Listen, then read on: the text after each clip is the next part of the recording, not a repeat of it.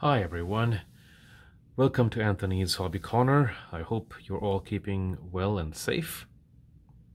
On today's video, we are going to be looking at converting your traditional lighting within your model locomotives and passenger cars over to LED lighting. Now, there are many ways you can accomplish this, but I'm going to be talking about and comparing the three most common methods to achieving LED lighting in your locomotives and passenger cars. Now, for the purpose of this video, since it's actually intended for model railroaders, I'm not going to go into the in-depth theory on as to how these methods function. I will perhaps shoot another video about the theory about each of these systems. Should you have an interest in that as well, you'd be more than welcome to review that.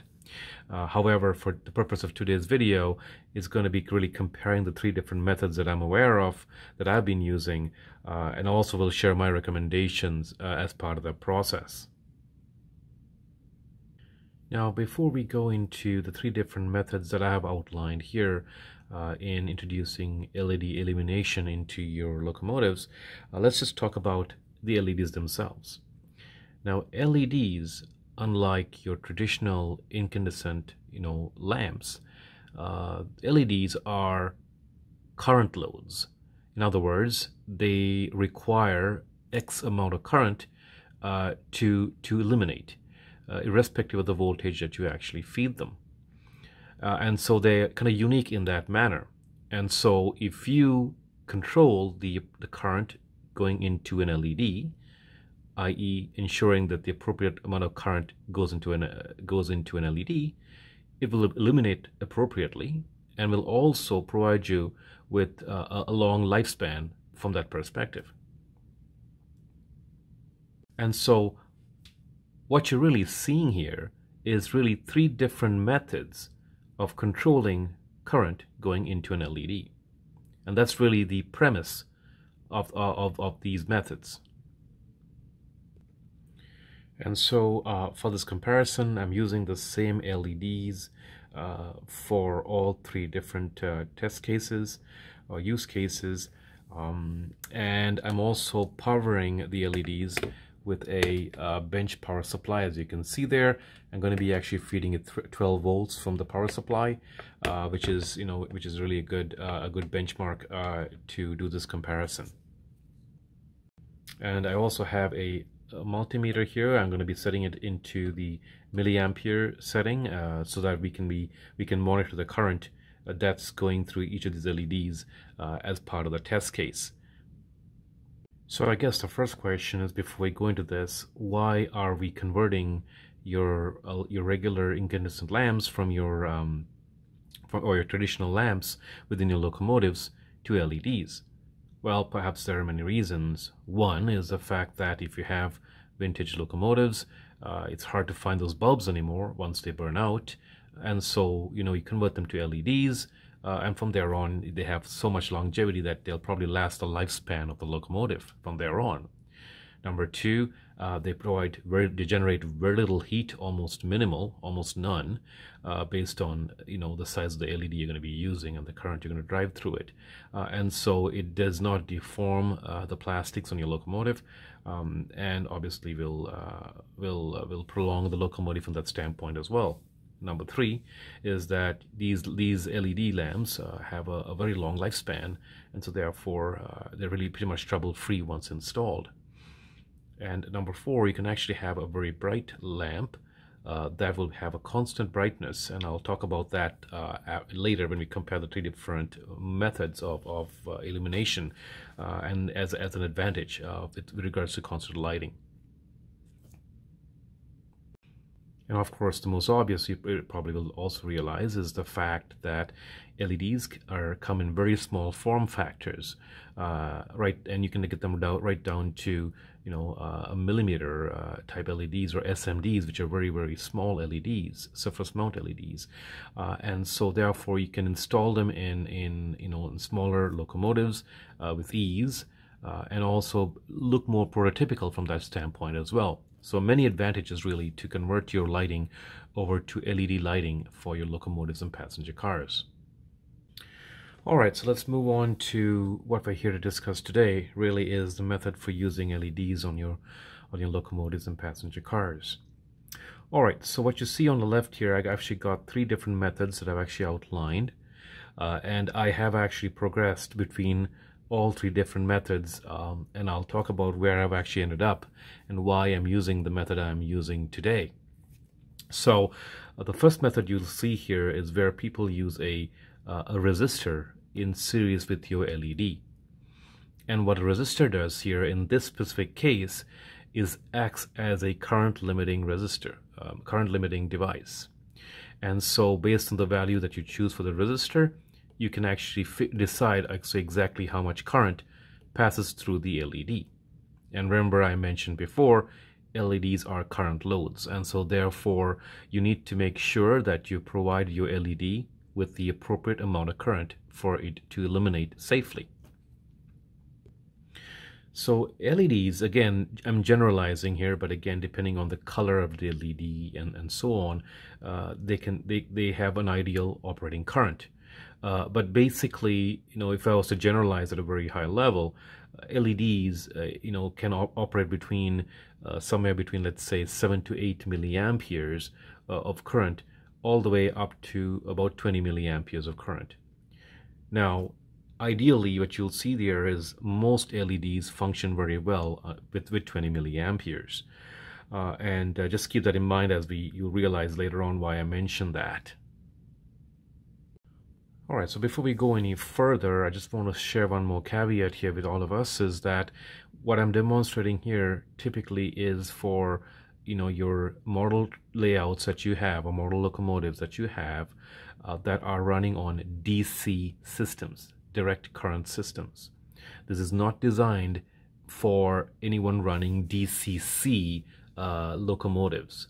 Again, if you have DCC locomotives, well, if you perhaps open them up, you'll realize that your DCC decoders already have the option to basically light LEDs from the circuit itself within the decoder. So there's no need for any specific driving circuits like this for running LEDs in DCC locomotives. That's already been accounted for and accommodated for. So again, a quick caveat is that these three methods, again, that are being compared are specifically for DC circuits or DC railroads that you would be running in your home. All right, now that we've got that out of the way, let's just talk about the three different methods here. So the most common method that you would notice or you would see that's being deployed or being utilized by most model railroaders is the one on the far left, which is actually using a current limiting resistor in series with your LED. And so this is the most simplified circuit to put in place inside a locomotive. However, it does have some drawbacks, which we can talk about when we actually do the actual comparisons between the three different methods. So what's really happening here is that, without going into too much details on the electronic side, basically this resistor that you have here in series with your LED acts as a current limiting resistor and will ensure that this LED receives the desired amount of current that you would like it to receive. Now, typically, most people would use a 1 kilo ohm resistor. You can put something slightly lower than that as well if you want more current to flow through your LED. But typically with a 12 volt input, and most of your layout transformers, provide a max voltage between 12 and 16 volts really. But and so for this purpose, I'm going to be using 12 volts as the supply for all three different mechanisms.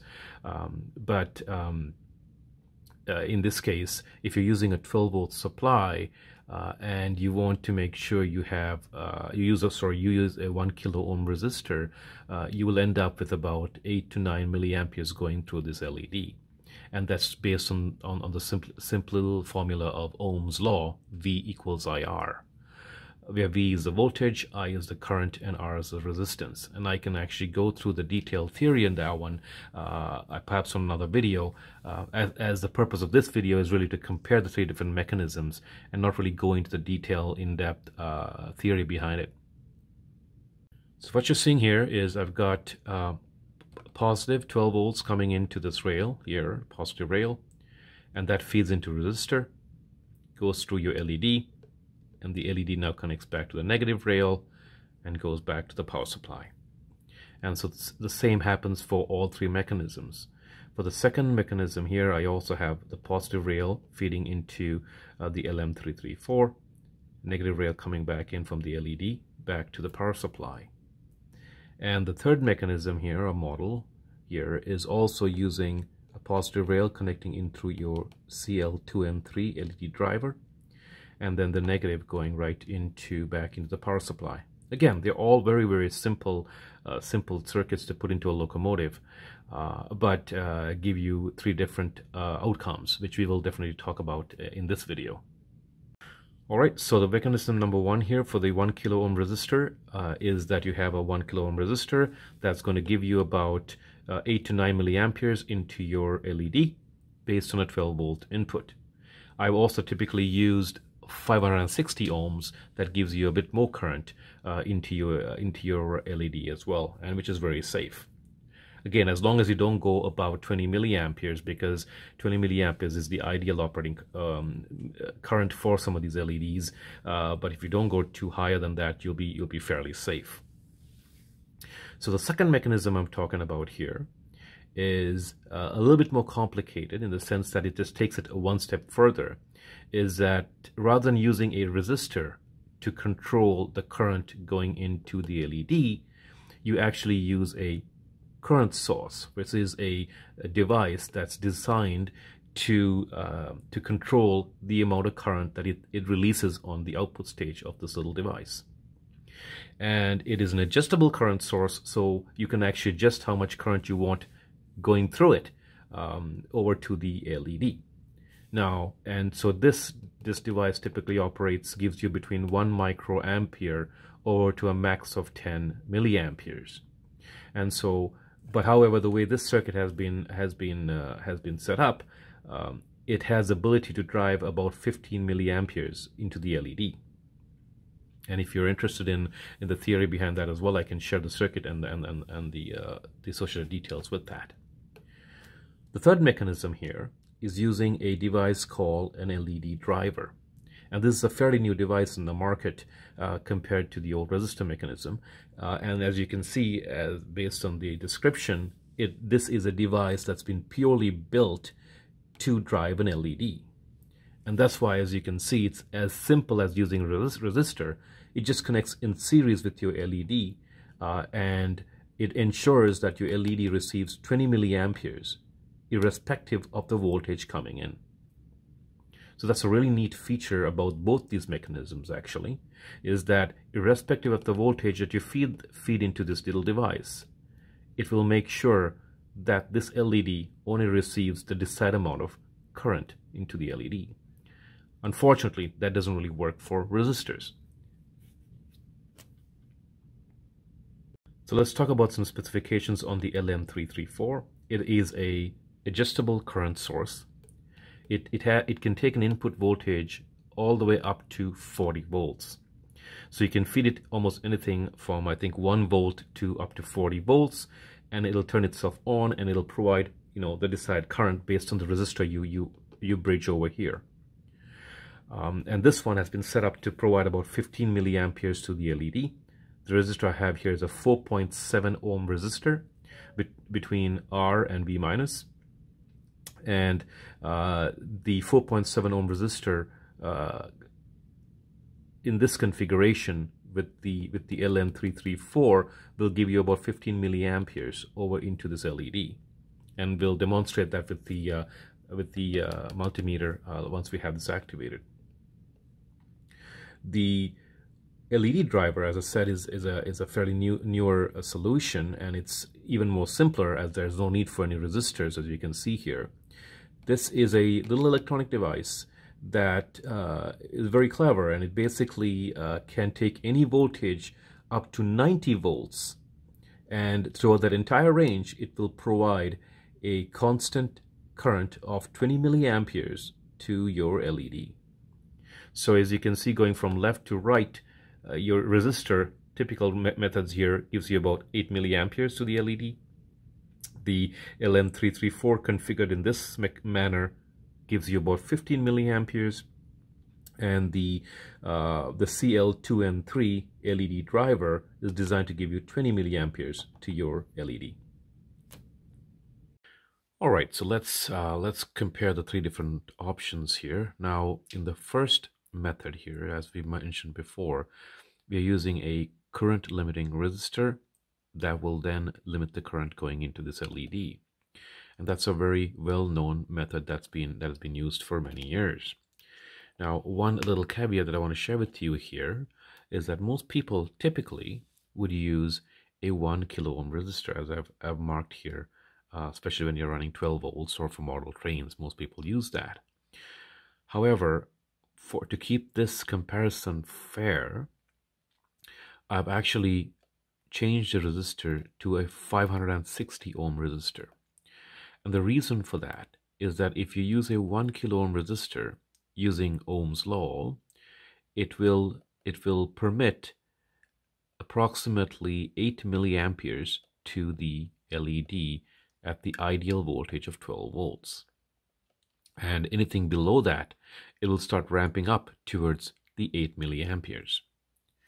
Well, I felt that's a little bit unfair, because if we were to run this one at 8 milliamperes, well, the other two methods actually run the LED at a higher current setting. The LM334, for example, the way it's being configured here is designed to run at 15 milliamperes, even though the LM334 can only give up 10 milliamperes maximum. But I'll talk about the trick that's been used here to get 15 milliamperes.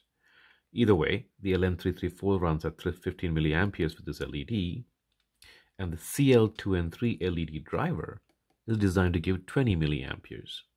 So I felt that the comparison may not be as fair, because you've got 8 milliamperes coming in with the resistor, and so I changed the resistor down to a 560 ohm resistor that will then match us up to about 15 milliamperes coming into the LED as well, to the resistor method. Okay, so let's talk about the method of using a LM334 to drive an LED. An LM334 is known as an adjustable current source, and it has the ability to provide a constant current to the output pin, regardless of the input voltage that you feed to it, with a maximum of 40 volts. So anything between 1 and 40 volts fed into the input pin of this LM334 will still generate a maximum of 10 milliamperes into the LED, or into the output. And that's the beauty about using a adjustable current source. You can actually maintain a constant current coming into this LED, no matter what voltage you feed into this device. As you realize now that that's not the same when you use a resistor. The resistor method, as you increase the voltage from 0 all the way up to 12 volts, the brightness of the LED will change. It'll first start to illuminate once it gets beyond its minimal voltage, V forward of the LED, and then it will start to increase in intensity, going all the way up to 12 volts at full intensity. With the LM334, soon as the LM334 turns on, and I believe it takes about a volt for it to turn on, and you hit the forward voltage of the LED, which is also still 2.1 volts, I believe, around the 3 volt, 3.5 or 3.2 volt mark, this LM334 will be start to saturate, and it will actually start feeding the start feeding towards 10 milliamperes into the LED almost immediately. And now, of course, I mentioned before that we are getting 15 milliamperes into this LED, and you're perhaps wondering, why am I making a contradicting statement saying that the LM334 can go to a max of 10 milliamperes? Well, the way it's been designed, it can go up to 10 milliamperes on the output. However, the way the circuit has been utilized here, it's leveraging some additional current that's that travels between the R pin and the voltage minus V minus pin to feed the LED as well. And there's about a maximum of 5 milliamperes that travels between the R. If you bridge the R pin and the V minus pin through a resistor, it will give you an additional 5 milliamperes that you can leverage towards lighting your LED. And by no means I didn't design the circuit. It's something I found on some model railroad forums that people also use them, and that's how I've been using it as well. But I actually ran some tests to actually verify how it's actually functioning. So it's a neat little trick to get an LM334 to give you more than 10 milliamperes. And of course the circuit diagrams up here as well, which you can also see. It's very, very simple circuit. LM334 and a single resistor, and you got yourself a constant lighting circuit.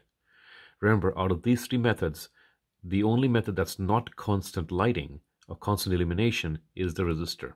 It's the one that will vary up all the way up, its intensity. The current source, which is the LM334, and the LED driver, the CL2N3, will give you a constant brightness once it saturates. And that's more desirable for model trains because your locomotive main headlights, etc., don't vary as the speed increases. The intensity of your lamps on your model trains usually meant to be constant, no matter what voltage you feed. So that's why these two methods do have a distinct advantage over the resistor method. All right, so now let's talk about the CL2N3. This is a fairly newcomer into the industry here. It's a unique little device or a component that's designed specifically for driving LEDs. Hence, it's called an LED driver. And so it's been built with that sole purpose only, and it works very well for that function. Now, the current that this little device or component is designed to provide at the output pin is exactly 20 milliamperes, and it's very simple to use. It's just like using a resistor. You just put it in series with your LED, and you're good to go. You only use 2 pins out of the 3. The center pin is a non-connect. You just snip that off, and you connect your positive to the VA pin, which is facing on the left, the way it is looking on here on the circuit, and the VB pin connects to the positive of the LED, and of course the negative of the LED goes right back to your power source. Very, very simple to use and very effective, as it produces 20 milliamperes once it saturates appropriately. Now, the only drawback, as you will see, is that these CL2N3 components, or it's literally an integrated circuit inside here, requires, I think, approximately 4 volts to really saturate, whereas the LM334 can start to do that just north of the 3-volt mark. And so you'll see the practical differences between these methods as we now start to compare them with some power. All right, so I'm just going to give you a quick close-up here of the components so you can actually see what they look like before we do the practical comparison. So here is a close-up of an LM334. It's basically got 3 pins. Let me see if I can hold it steady here in front of you. And basically, this is your input pin where you're feeding your plus voltage to it. This is a pin which is called R. So this is V plus, this is R or R set, and this is V minus. And so it's very simple. You feed in positive 12 volts, up to 12 volts, or actually up to 40 volts. This can handle up to 40 volts. Input in here. And then if you put a resistor between this R and the V out, 4.7 ohm resistor, you get another 4.5 odd milliamperes also contributed towards the output pin. And at here, when you connect your LED plus on this V minus pin, you will end up having about 15 milliamperes made available to you. And of course, the negative pin, or the negative pin from the LED. This is struggling to stay in focus here a bit. There we go. The negative pin from the LED goes right back to your negative of a source. Very simple to use. So now let's look at the CL2 and 3. It really is a very similar looking device, but in appearance, but completely different in how it operates internally. So here's a CL2 and 3. Both of these are in a TO92 type package. They come in various different configurations physically, but again, very simple. In the CL2 and 3, you'll see I've bent the center pin. That really needs to be snipped off. You don't even use that for driving LEDs really, but the pin configuration on a CL2 and 3 is very simple. You have your first pin on the left known as VA, and the pin on the right is known as VB, or voltage B. And it's very simple. You feed your plus volts into VA up to 90 volts, mind you. It can handle up to 90 volts. And VB connects to you the plus of your LED, and the minus of your LED goes right back into the source. And the beauty is anything between 4 and 90 volts, this CL2 and 3 will only provide 20 milliamperes to the LED. And so it's very safe. It's designed exactly to drive LEDs, and there's no thinking involved into incorporating these into driving LEDs. Whereas resistors, you have to calculate the voltage. You have to first know what's your max voltage that you're going to have on your circuit, and then calculate the resistance based on that to make sure you have the appropriate current going into your LED. Using these, no calculation or thinking involved. Just put this in series with your LED and you're good to go. All right, so let's start doing some comparisons here now. And so I have zoomed out the camera so you can actually see the voltage on the power supply. And it's right now generating 1.43 volts.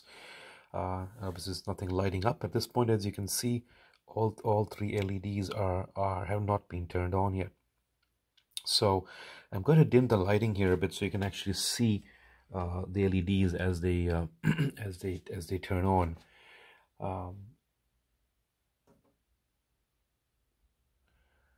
Alright, so I do apologize. I really can't zoom in to the LEDs too much without losing view on the power supply, and I think it's important that you also see the numbers of the power supply as we start to increase. So just to give you a little heads up, I'm going to start increasing the voltage little by little on the power supply, and you'll most likely see the resistor, the LED with the resistor start to turn on first, but very quickly behind it, you'll start to see the LM334 start to light up. And of course, the last to turn on would typically be the LED driver, as this one requires about 4 volts to kick in. But it's important you see the response, the actual practical response of these LEDs against the voltage. So here we go. Start increasing it little by little. So I'm up to almost 2 volts now, and you can see they both lit up. So let me back up a bit here. So there you go. So we're at about 2.4 volts right now, and you can see that the LED with the resistor has barely turned on. So the beauty about putting a resistor in place is that it turns on quicker with lower voltage, almost 2 volts, 2.4 volts, to saturate the resistor to be able to provide you with sufficient V forward voltage. And again, this kind of makes sense because, as you know, these LEDs have a 2.1 volt forward voltage, and so anything over that will start to turn the LED on. So although it's turned on, it's extremely dim, barely visible. Now here's the interesting piece I want you to notice, is that as we increase the voltage just barely above this, you'll start to see the LM334 starting to peak up. Now the LED with the resistor is starting to get a little bit brighter, but you can see at just at 3 volt mark, at the 3 volts right now, we're at 3.09 volts. Let me just bring it down to 3 volts so you can see that the LM334 just starts to turn on at the 3 volt mark, and there it is. So as you noticed before, it took 2.4 volts to get the LED to start to turn on. Sorry, the resistor LED method to start to turn on. But with an additional 0.6 volts, the LM334 gets into that same stage. So a very minimal difference in turn on voltage or startup voltage for the LM334. Let's keep going higher. And don't worry, I will chart all these numbers in a quick table and share with you after within the video, so you can actually take a good comparison. You can put the video on pause and take a good comparison of all three methods. So I'm going to keep increasing the voltage now, as you notice here, and we should see the CL2 and 3 start to kick in around the 4.2 volt mark. But as you observe that, also observe how quickly the LM334 gets to full brightness. And it actually goes to brightness far quicker than the LED with the resistor. So there you go. LM334 is almost at full brightness right now. The LED with the resistor is still dimmer. And we are only at 3.6 volts.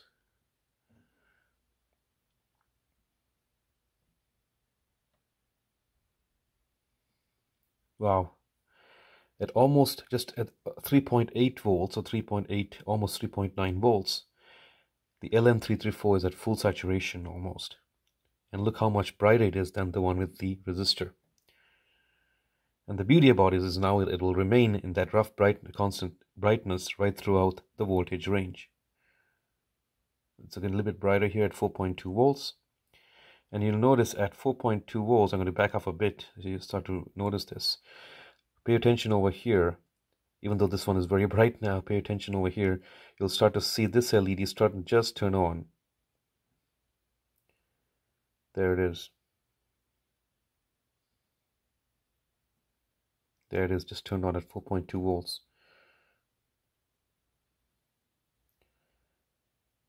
There it is, it's turned on.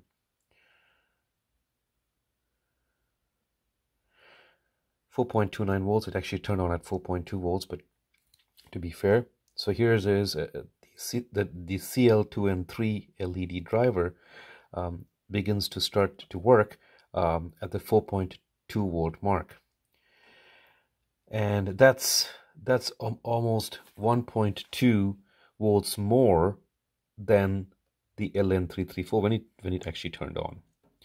So as you can see, from a turning on point where the LEDs actually start to illuminate, the resistor actually is the one the quickest to turn on. The LM334 is very short after that, and of course the last to turn on is the CL2 and 3 LED driver at 4.2 volts. But now you'll see that as we increase the voltage, the CL2 and 3 starts to catch up very quickly. At 4.48 volts is almost getting bright there, and now it's almost at 5. Almost 6 volts.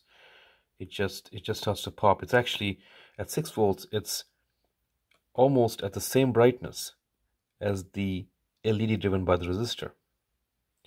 And now it's going to go beyond that as we go more.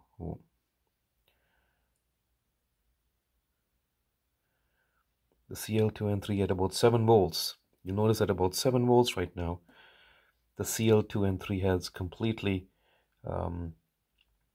gotten bright, almost equal to the LM334. The resistor, mind you, as you can see, the resistor method, the LED is still actually nowhere close to these two from a brightness standpoint. And as we increase the voltage, you'll notice that these two methods will stay constant. The LED will remain constant, where this one starts to continue to increase its brightness.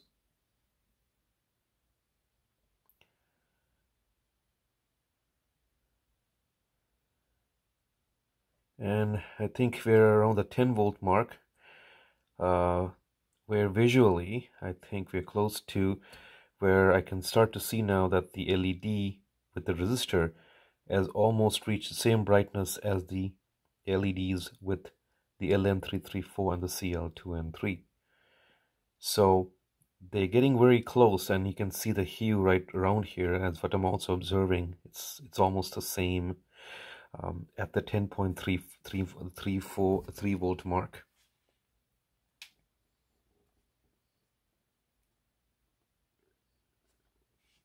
All right, so just to complete this visual experiment, I'm going to continue to increase the voltage here in the power supply up to about 12 volts.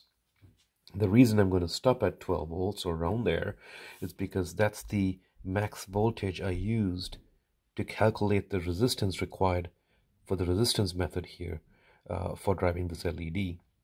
I just don't want to go too much above that, because then we'll start to oversaturate, and that's not a good thing.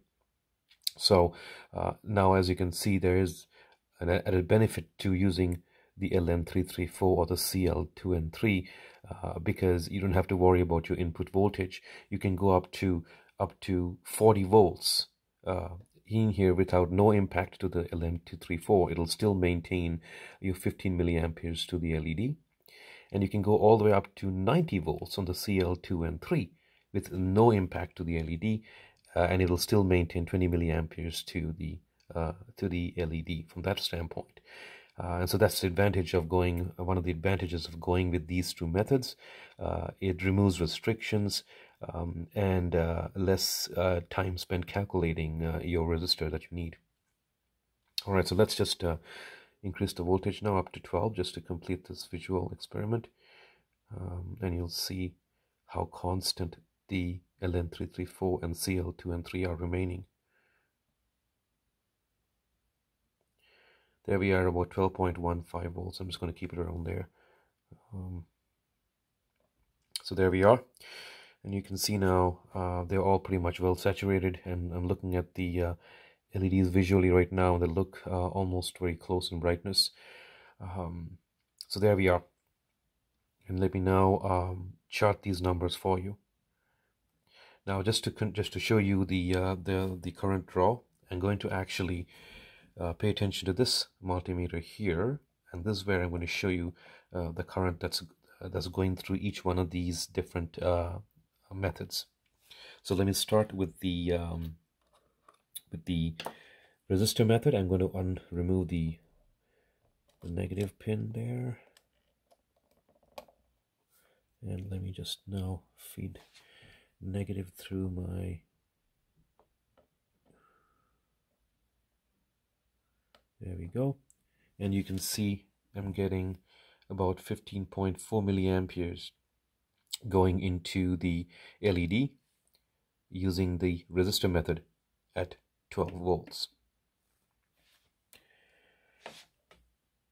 Now let me just put this back the way it was.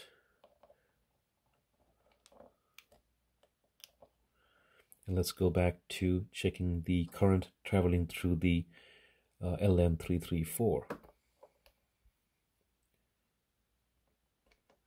And this one is, as you was expecting, bang on to 15 milliamperes. And as I mentioned before, 10 milliamperes is what this device is designed to provide.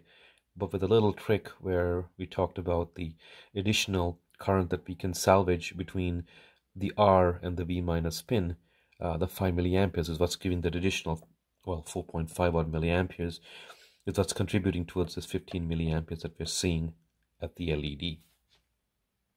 All right, so now you can see both these are running at 15 milliamperes. The 560 ohm resistor is giving 15 milliamperes here at 12 volts. The LM334 is giving 15 milliamperes now at 12 volts, but the voltage is really irrelevant at this point for the LM334. Now let's move over and capture the current going through the CL2N3 driver over to the LED. And as we pin the multimeter over to the CL2N3, you can see that it's providing 20 milliamperes to the LED. So that's a slight advantage here as well. It makes the LED a bit more brighter. So you got 15 milliamperes, 15 milliamperes, and 20 milliamperes. All right, so let's talk about our observations here as part of this little experiment. So one thing we observed was the fact that the resistor method was the first method to turn on with the lowest voltage required. So that's a distinct advantage for the resistor method because, as your locomotive starts to crawl, it'll be the first one to start to light up. Now, I have done some tests with some locomotives running in parallel to looking at this, and I found that at about 3 volts, where the LM334 also starts to kick in, is when the locomotive really starts to barely even crawl on the track. So really, both these methods, are really quite suitable from that standpoint. However, you'll notice that even though the resistor method kicked in first, the LM334 was not far behind. It followed up very quickly at around 3 volts, where it came up the same startup point that this one did at around 2.4 volts. So really only a 0.6 volt difference between the startup voltage for both of these methods, the resistor and the LM334. However, you'll notice that the CL2 and 3 has the ability to give you 20 milliamperes to an LED, whereas both these methods really don't do that. And of course, you have to be very careful with the resistor method because you have to make sure your upper end voltage does not exceed what you had calculated. Whereas for these two methods, the LM334, the CL2 and 3, there really is no calculations involved. You don't have to worry about the max voltage that you're feeding in here as long as it's below 40 volts for your LM334. And of course, if you're using it for model trains, you're way below that. You're not going beyond the 16 volt mark anyways. And for the CL2 and 3, you can go up to a max of 90 volts, which is really, really convenient for something like this. So you also would notice that the CL2 and 3 began to illuminate, the CL2 and 3 method began to illuminate the LED at about 4.2 volts. So that was a little bit too high, I would think, from that standpoint. Your locomotive by that point would have started to move, and so it just wouldn't be as appropriate, I would think, for your main headlights or ditch lights or whatever for your, or even Mars lights for your locomotives. It's up to you. I mean, certain locomotives obviously require more voltage, startup voltage, and in which case this would be also appropriate. Although it caught up very quickly, it rapidly caught up to the LM334. The resistor, mind you, was still behind because it hadn't reached its max voltage. So at around the 5 volt mark, you would notice that these two pulled ahead and resistor was still dim. In fact, the resistor method actually caught up to these two methods around the 10.3 volt mark. And you got to think about it. At 10.3 volts, the locomotive is actually humming around on your track quite a bit at a decent speed. And so having a dim headlight or some ditch lights or whatever that you have in your locomotive wouldn't be as aesthetically pleasing as these two. So as you can see, there are advantages and disadvantages to all three methods. I personally, I'll give you my opinion here. I personally like using the LM334 method because I think it has the best of all worlds, in the sense that its startup voltage is very close to the method with the resistor, only 0.6 volt difference. It saturates very quickly to 15 milliamperes. Within like 6 volts, I think it was almost 6 or 7 volts, it was almost fully saturated. And so its startup point is very close to the resistor method.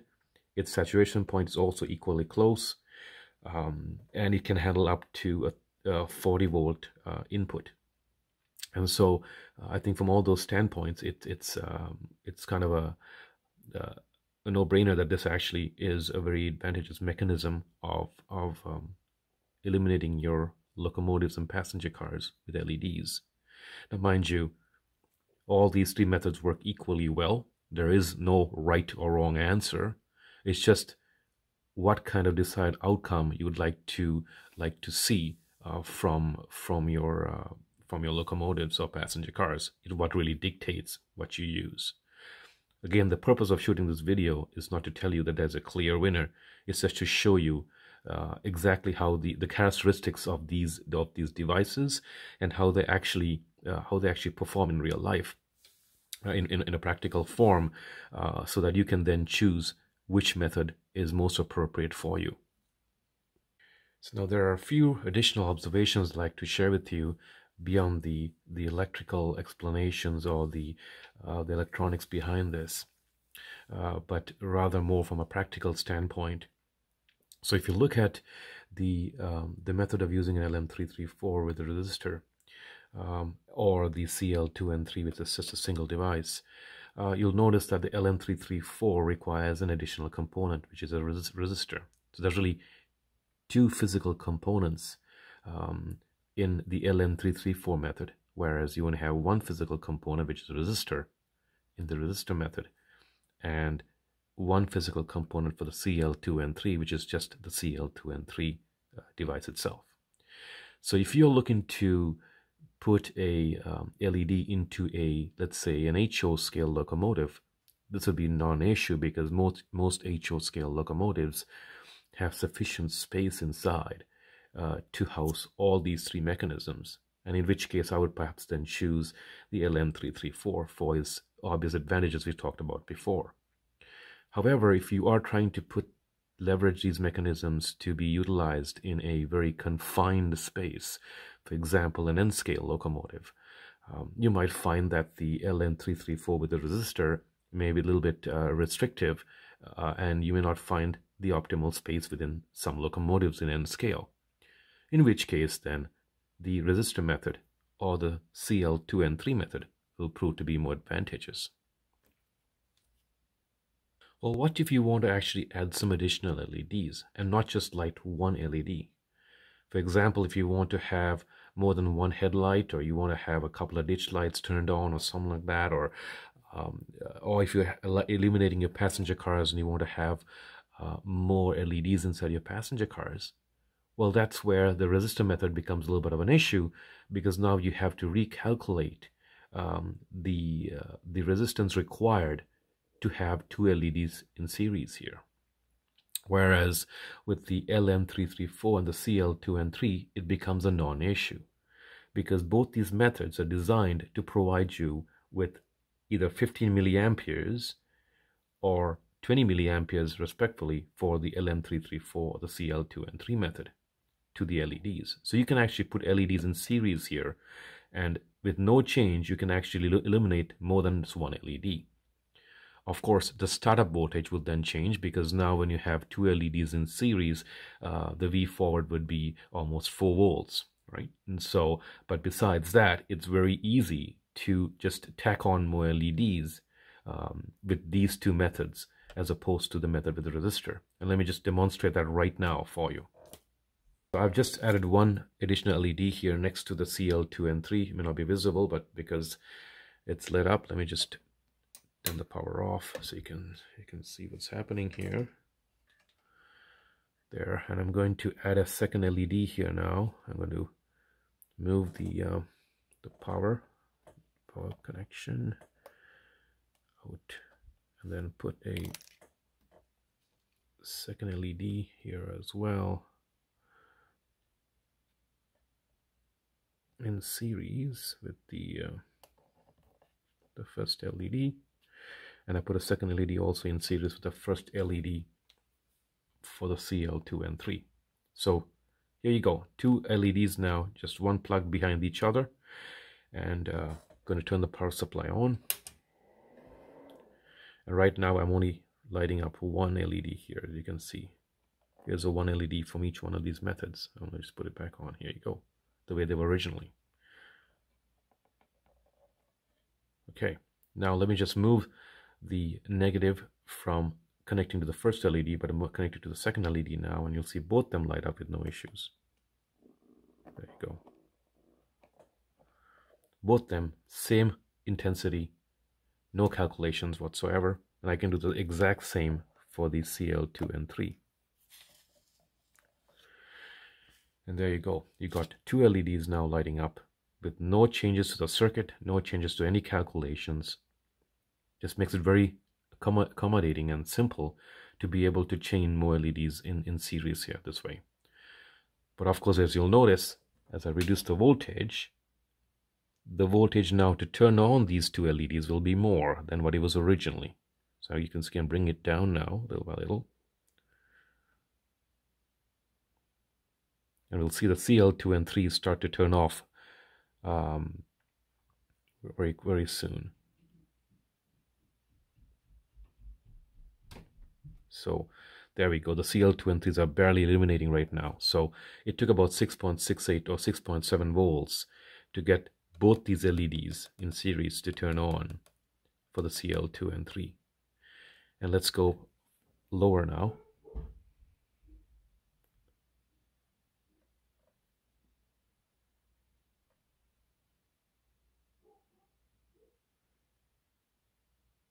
Okay, now we're at about 5.6 volts, and you can see the LM334s are barely illuminating now as well. So as you can see, the more LEDs you add in series, the higher the startup voltage. But regardless though, if you're going to be using them, let's say on passenger cars, etc., you can just chain them together. There's also another advantage to using these two. And let me go back to the 12 volts here so we can talk about that advantage as well. Now let's say you want to use these on other aspects of your layout. Let's say you want to illuminate some buildings, you want to put some street lamps, etc. Well, the beauty about using the LM334 method and the CL2 and 3 method is that you know that the voltage you're going to feed to your street lamps, or the voltage you're going to feed to your buildings is fixed. It's going to be about 12 volts. And if that's the case, you can actually use one of these LM334s to drive many buildings, put lights into many buildings. You can put one light into each building, and this series chain of multiple LEDs here, and run them off one LM334. You can do the same with the CL2 and 3. You can put one CL2 and 3 and have multiple LEDs in a building, multiple LEDs or multiple street lamps that run off a single CL2 and 3. And there's no calculations involved, no need to do any kind of thinking, because I'm sure you can relate when you're under your layout in a remote awkward position. The last thing you want to be doing is soldering, appropriate resistors and so on and so forth. So you just put one of the CL2 and 3s, put a couple of LEDs behind it, and you're safe, and things are going to function the way they are.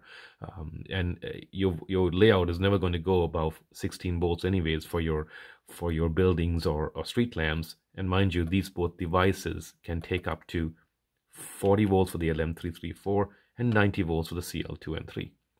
So these two have some distinct advantages if you're going to use them in other aspects of the layout besides your locomotive or passenger cars as well. Alright, so I hope you found this video useful for you, at least from a practical standpoint.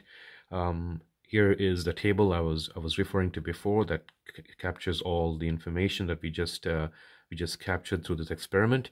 You can put the video on pause, and you can basically look at those numbers and figure out how you'd like to leverage these methods towards your model trains and model railroading. Again, if you have any comments or suggestions, please feel free to include them in the comment section, and I'll be more than happy to address them for you from that standpoint. Have a great day, and we'll talk to you soon.